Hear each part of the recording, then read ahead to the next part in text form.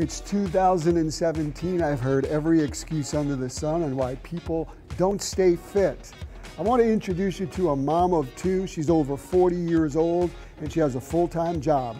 There are no excuses. Her name is Annette Delisano. The first exercise we're doing with Annette is you're actually going to be doing a leg curl. We're putting a dumbbell, which you could get anywhere, between her feet.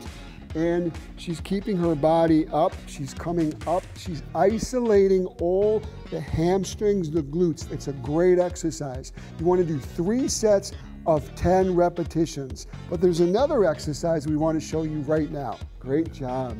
And the last exercise that Annette's doing is a suspended pike. And as you can see, she's working her abdominal muscles. Be a better version of yourself than you've ever been in your entire life. You owe it to yourself.